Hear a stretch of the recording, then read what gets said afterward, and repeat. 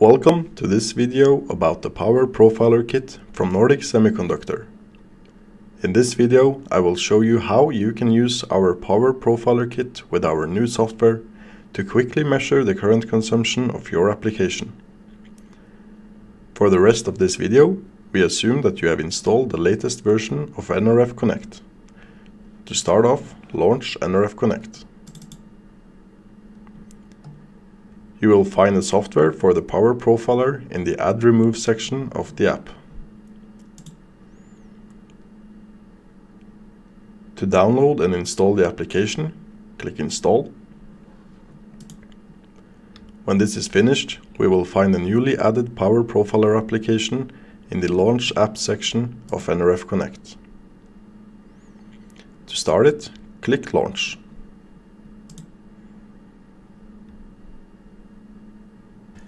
Before we start measuring, we need to set up the hardware. Make sure you have cut the solder bridge for the nRF current measurement of your development kit before you continue. First, connect your Power Profiler kit on top of an nRF development kit.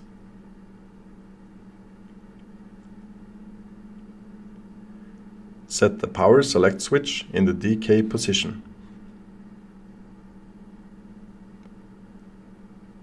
Set the DUT select switch in the DK position.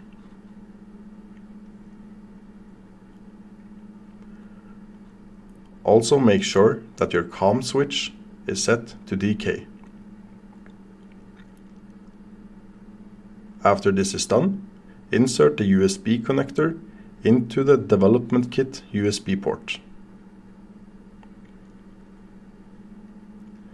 Now you can power on your development kit.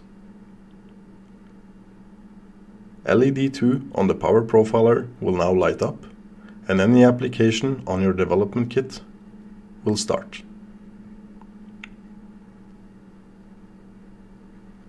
To avoid any connection issues, you should connect your USB directly to the computer and avoid using USB hubs or similar. When the hardware is ready, you can click Select Serial Port and choose the serial number corresponding to your development kit. After some initial setup, the Start button will change color, and we can now click Start to look at the power consumption of your application. Now we have information about the visible data's window size, the average current consumption, the maximum, and the charge.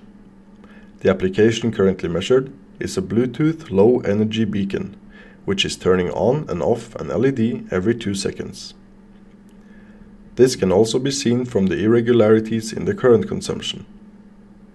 If we want more details for this specific area, we can pause the chart by either zooming or clicking pause. To place markers, we hold Shift and click and drag the mouse cursor.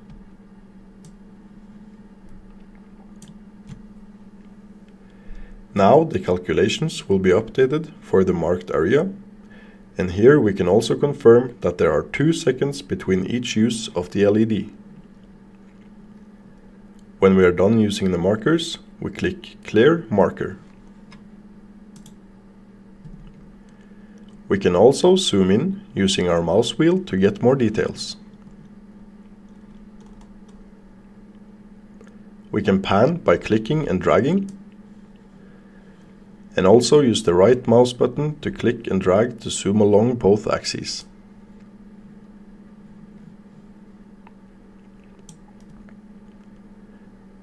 To resume the chart, we zoom out to a desired level and right-click or click Live.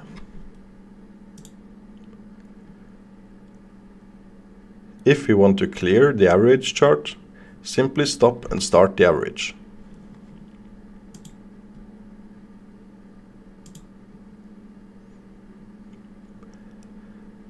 The Power Profiler application consists of 2 charts. On the top, we have the average chart, which will give you continuous real-time current measurements, and on the bottom, we have the trigger chart. The trigger chart will give you a high-resolution set of data of whenever the current consumption reaches the trigger level set here. In our case, it is set to 1 milliamp. If we click single, we can see it is triggering on a radio event. If we compare this to our average dataset, we can see that the trigger chart gives a much higher resolution.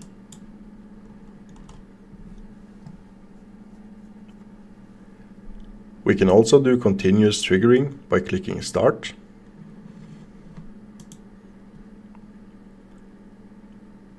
And if we want to use the markers for the trigger chart, we need to remember to stop it before using the markers.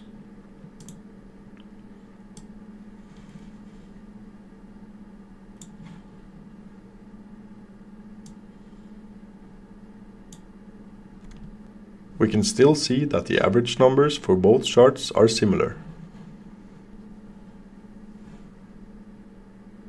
If we want to see more data for each triggered event, we can adjust the window size up to 52 milliseconds.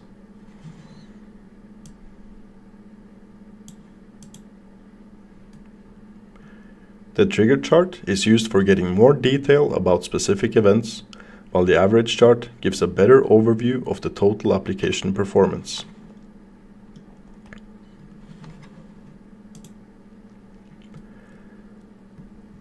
At the top of the average chart, we have a bar showing the available data buffer. When the data view is paused by either zooming, panning, or clicking pause, a red bar is growing, indicating that data is filling up the buffer. The maximum buffer size is dependent on the zoom level, so if we zoom out, the available buffer will decrease. When the buffer is full, the average data stream will be stopped.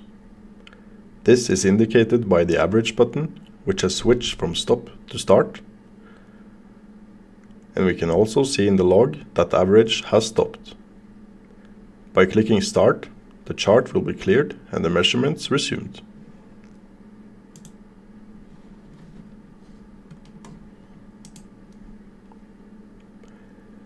The Power Profiler kit has a voltage regulator, which is used when measuring external devices.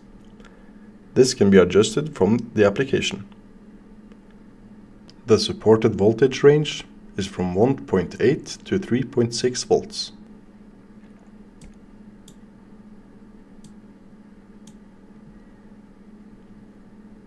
If we want to power off the device we are measuring, we simply click Power Off. We will still receive measurement data, but the DUT or device under test will be off. Resume the DUT by clicking Power On. That is all for now. Thank you for watching.